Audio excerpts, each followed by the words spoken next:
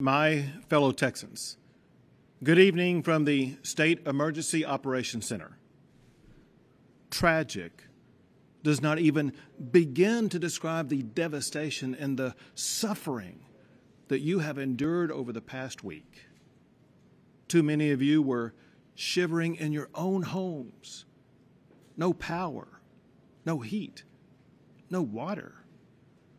I want to thank the countless Texans who stepped up to help those in need.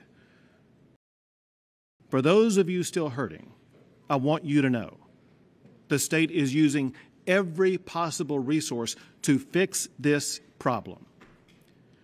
Many of you are angry, and you have a right to be. I'm angry too.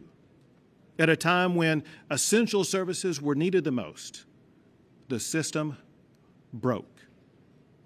You deserve answers. You will get those answers. The Electric Reliability Council of Texas, known as ERCOT, manages the flow of power in Texas.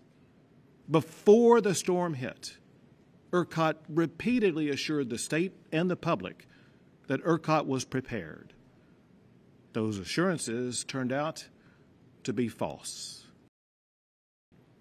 Our task now is to take the lessons learned from the past week, as well as the anger that we all feel, and channel them into immediate action.